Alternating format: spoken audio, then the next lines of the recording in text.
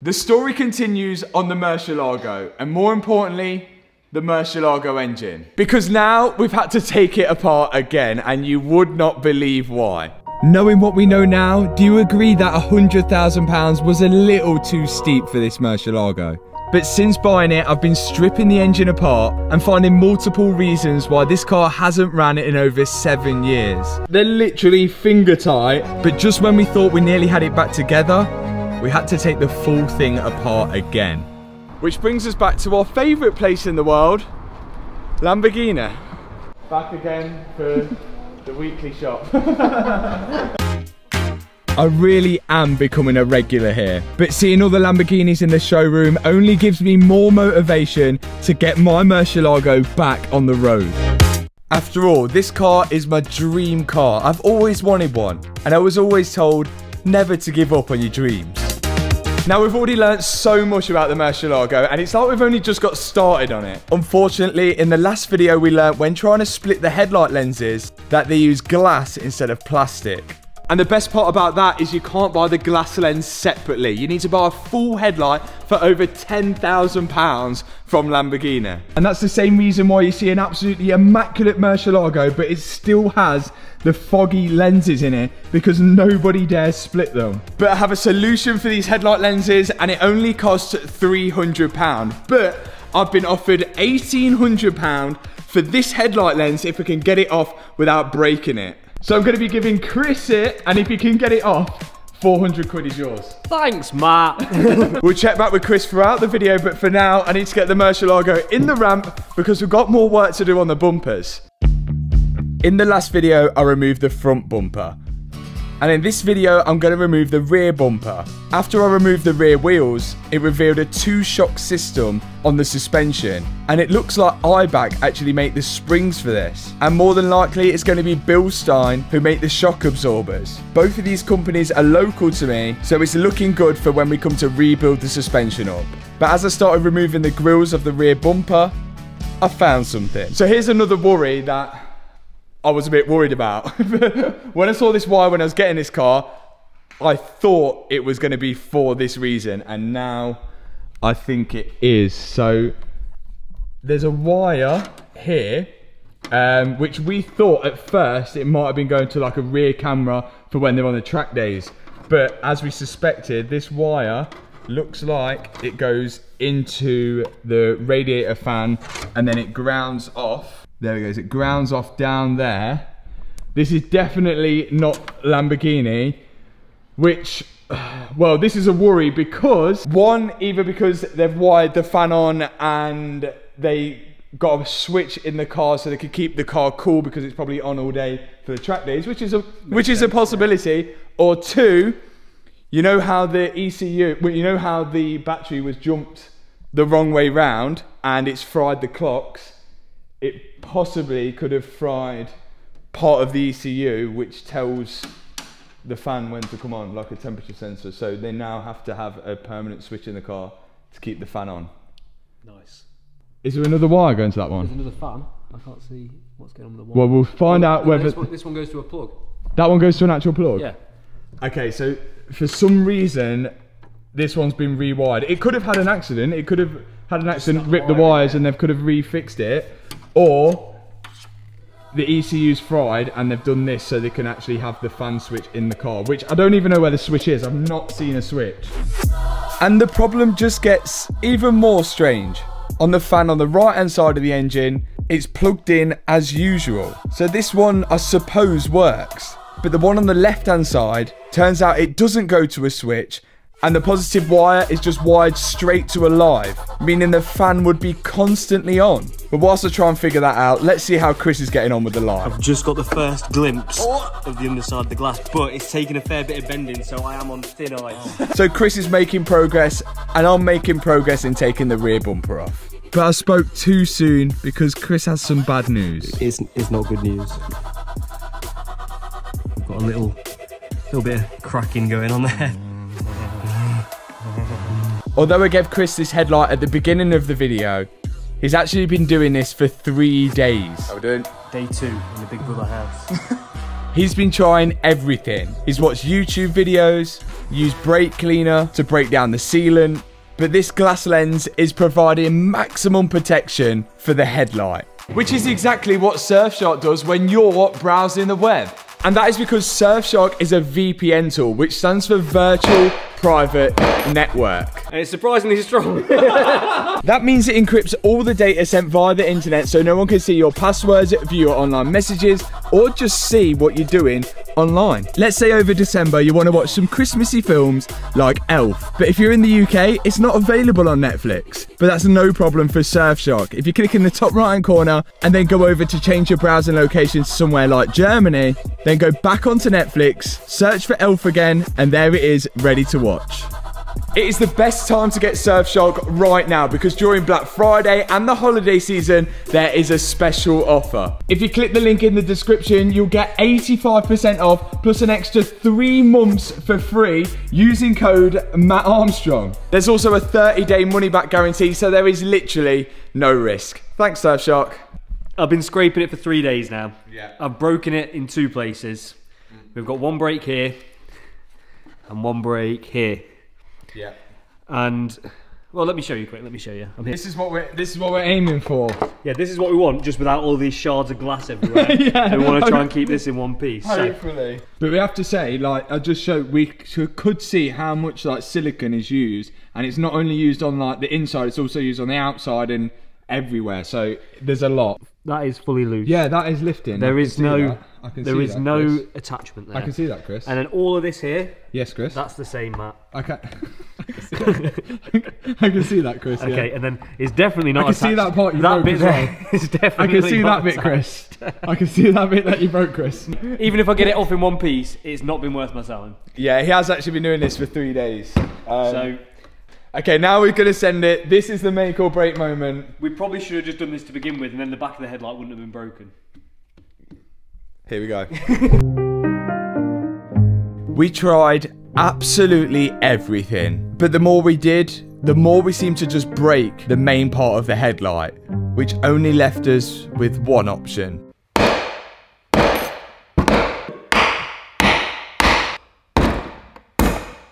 And even that was proving difficult. Let's see if it works this time.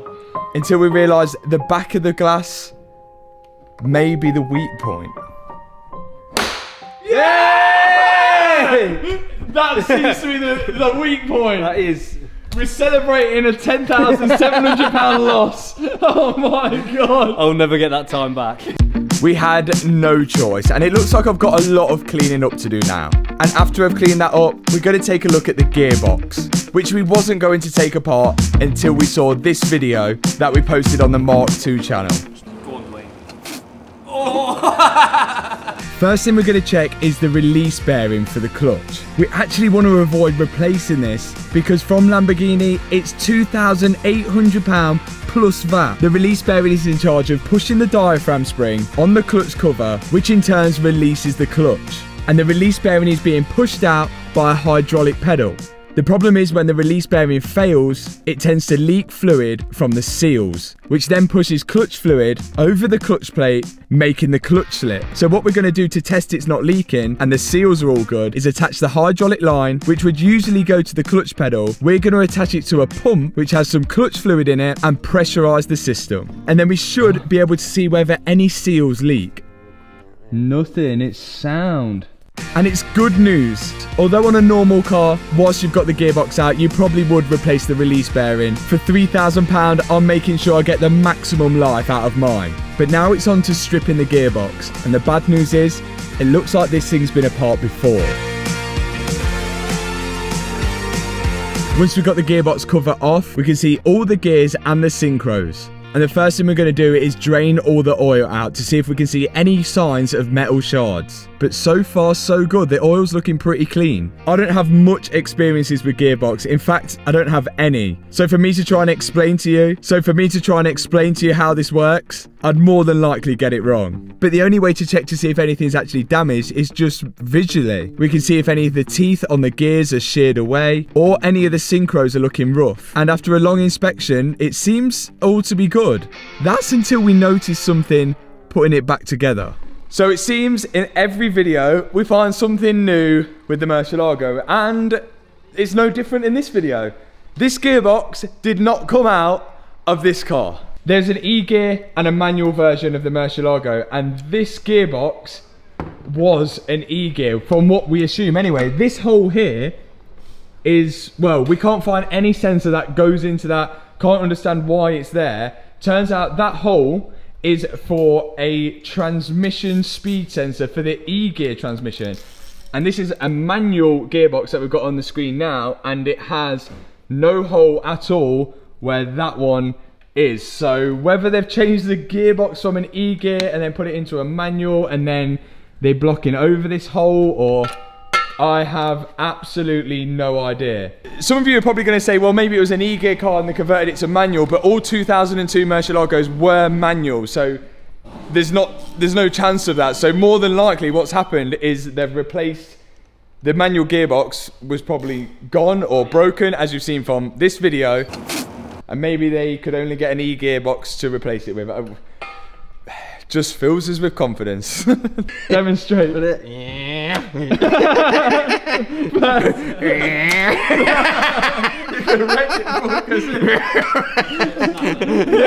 Well, at least my dad finds the funny side of things. But even though it may have been an E-gearbox and there's a few extra holes in it, we can't see any reason why it wouldn't work as a manual box as well. Because the E-gear is effectively just an automated manual box. It gets better, it gets better.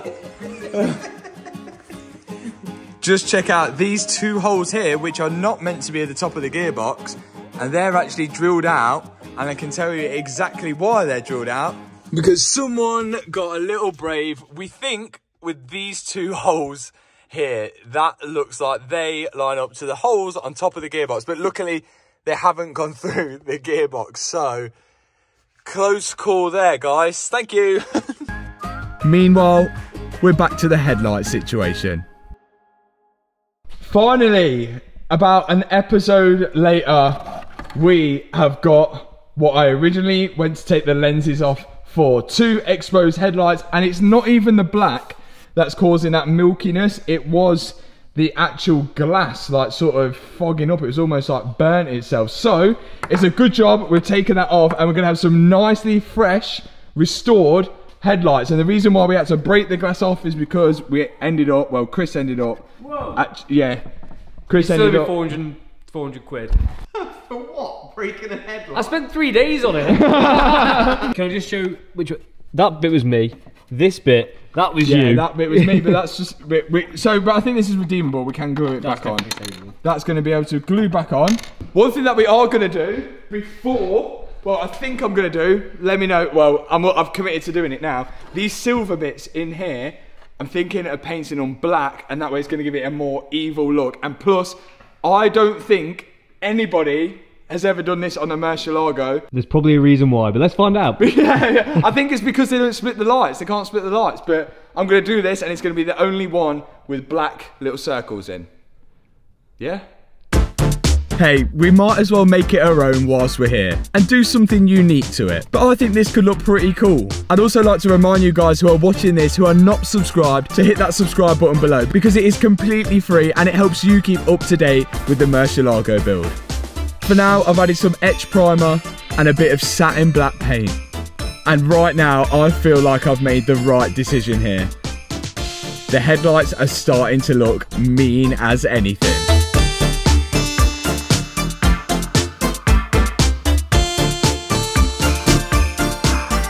But I bet you're wondering why we had to take the engine apart again.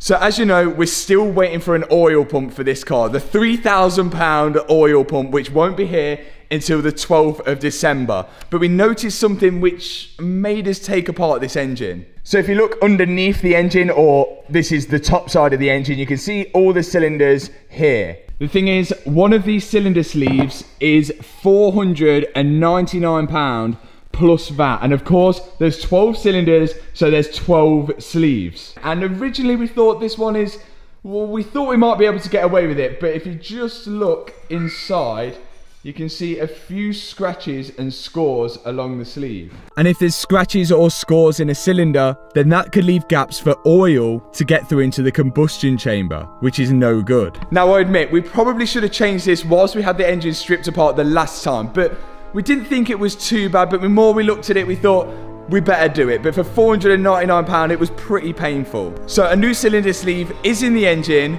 but that's not the issue we found.